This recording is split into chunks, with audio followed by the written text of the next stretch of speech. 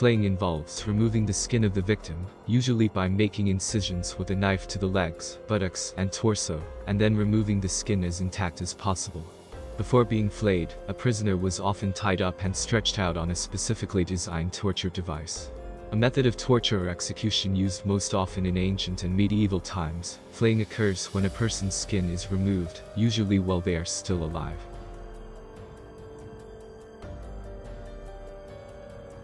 The brazen bull was allegedly a torture and execution device designed in ancient Greece. A device made by the Attic sculptor Paramos. This was known as the brazen bull.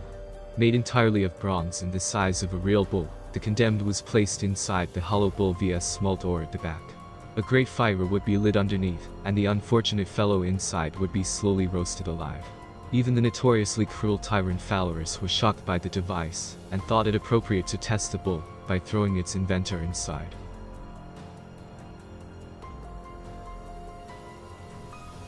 Death by molten metal. In ancient Israel, Mosaic law defined 36 crimes as punishable by death. Those guilty of incest and adultery with the married daughter of a member of the priesthood were executed by burning, but not by being burned from the outside. First, the guilty individual would be strangled with a rope by 2 witnesses integral to the case. It was a soft rope as it was considered humane not to cause additional suffering with coarse material. When the strangulation caused the condemned to gasp for air, molten lead was poured down his throat. Poena cullei, penalty of the sack. 2,000 years ago, in ancient Rome, talk of getting the sack might have meant the grisly capital punishment poena cullei, penalty of the sack. Poena cullei under Roman law was a type of death penalty imposed on a subject who had been found guilty of patricide. Patricide is the act of killing one's own father, or a person who kills their own father or stepfather. The punishment consisted of being sewn up in a leather sack, with an assortment of live animals including a dog, snake, monkey, and a chicken or rooster, and then being thrown into water.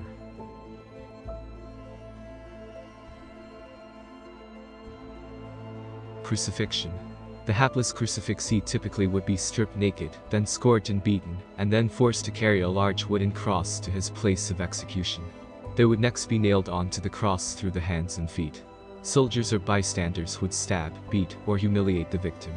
Crucifixion was abolished throughout the Roman Empire in 337.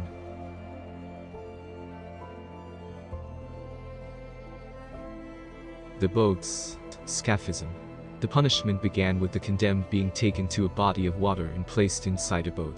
Another identical boat was then sealed on top of it to make a sort of shell, with the man's arms, legs, and head sticking out of the sides.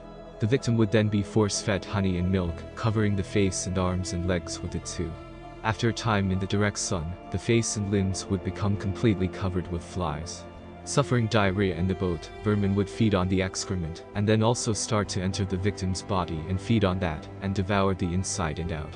One account of such an execution by the Greek historian Plutarch claimed that it took the victim 17 whole days to die.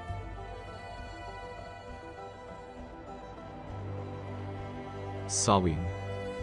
Sawing people to death was actually a really popular form of execution in the ancient world. The Romans, Persians, Jews, and Egyptians all sawed people to death.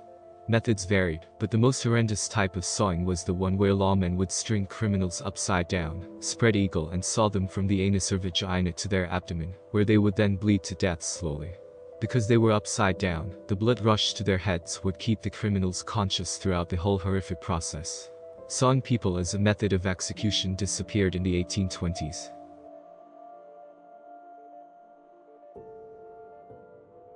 Boiling. In Roman times, thousands of water-based execution methods were being used.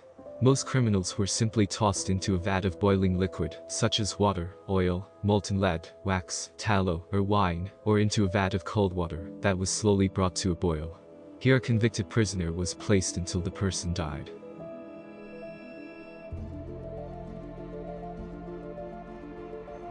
The drowning cell.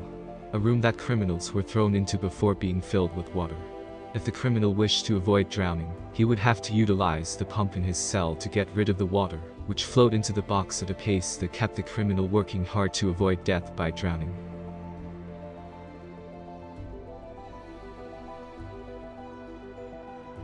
Breaking wheel. involves strapping a criminal to a spoked wooden wheel and breaking all of the bones in his or her body, starting with the legs. This method is believed to have been invented in the Holy Roman Empire, what is now Germany, during the Middle Ages. And the bone breaking was only the first part of a two-part act. After all of the bones were crushed with a mallet or hammer, the body of the still alive criminal was transferred onto a second wheel and threaded through the spokes, before being hoisted up into the air for the passers-by to view at their pleasure. The birds and other scavengers that eventually came to pick the meat of the criminal's bones ensured, according to medieval superstition, that the said criminal's soul never reached heaven.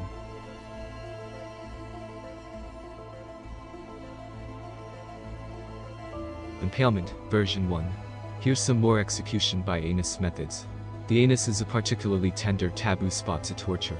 Impalement involved hammering a sharpened stick into a criminal's body via the anus or vagina, before then hoisting up the criminal, and letting gravity pull the criminal slowly back down to the ground.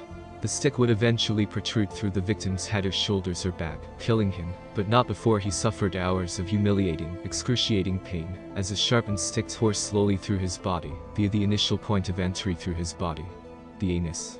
The length of time which one managed to survive upon the stake is reported as quite varied, from a few seconds or minutes to a few hours or even a few days.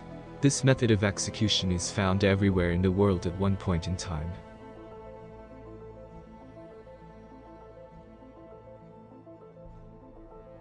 Impalement, version 2, the Judas Cradle. Another form of impalement was so heinous it got its own name. The Judas Cradle. A stool with a spiked pyramid on top, the victims of the Judas Cradle were stripped naked, bound, and slowly lowered over the top of the pyramid until it tore into the anus.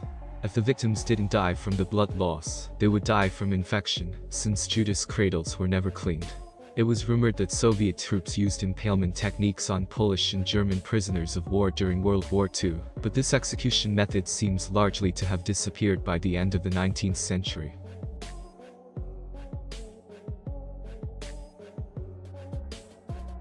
Hanged, drawn, and quartered. This execution was reserved for the most treasonous enemies of the English monarchy. A traitor was of course hanged, almost to the point of death, drawn, on the ground, by a horse, and quartered, but that's only the half of it. Enemies of the English crown also had their genitals removed and were disemboweled. The disembowelment involved removing intestines, rather than vital organs, so that the treasonous victim could suffer for hours, sometimes days, before being quartered. Several variants of this method can be found throughout the world.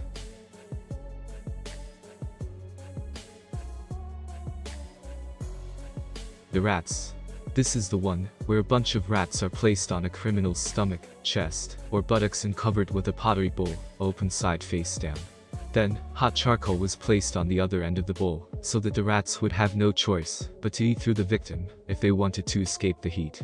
Rat torture is alleged to have been used as currently as the 1980s by military governments and intelligence agencies in Latin America.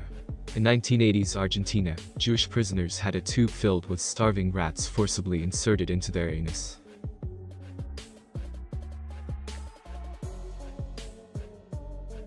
Burning at the stake.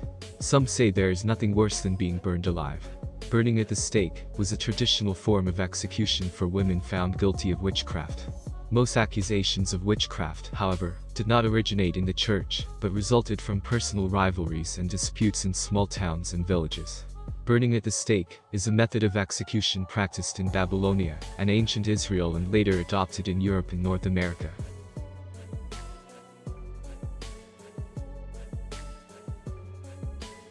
Torn apart. In its classic form, this generally involved the person being chained to 4 horses which then set off in opposite directions. This often didn't go smoothly, and deaths could be agonizingly slow as limbs failed to be ripped off. One of the earliest and perhaps most unpleasant was the ancient Romans tearing apart by trees. Now you wouldn't have thought trees were very active or mobile. This form of execution though used younger, more flexible trees. 2 trees next to each other would be bent and tied down to the ground with strong ropes. The unfortunate victim would have a leg tied to either tree, and then the ropes holding down the tree would be cut. The recoil was said to be sufficient to tear a man apart.